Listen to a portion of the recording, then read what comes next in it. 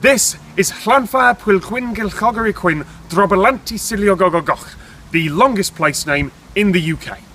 And it took me 2 weeks to learn that, and that's what word nerds do. We learn long words because it's interesting. We learn that, okay, the longest word technically in the English language is about 100,000 characters long, but it's the name of a compound, so it doesn't really count. We learn that the longest word in any major dictionary is pneumono-ultramicroscopic silicovolcanoconiosis, but that doesn't really count because it's technical. So then, we learn that the longest non-technical word in any major dictionary is floccinaucinihilipilification, but that doesn't really count because it was coined, because it was intended to be a long word. It means being meaningless, which is kind of ironic, deliberately.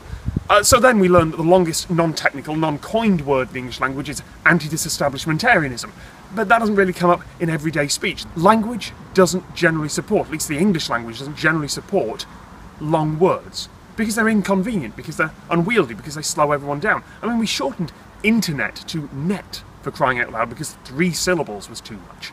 This isn't a real place name, this isn't what anyone calls this place, it was a publicity stunt from Victorian times. Even years later, here I am, reciting that name to you, because it's now a tourist destination.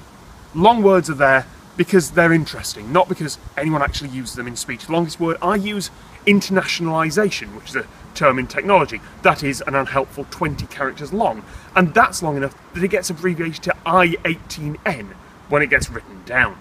Not really impressive, not difficult to say, not something you need to memorise, but that's how language works. If it's inconvenient, we shorten it. This could never have arisen by anything other than a publicity stunt. Something you might not have known.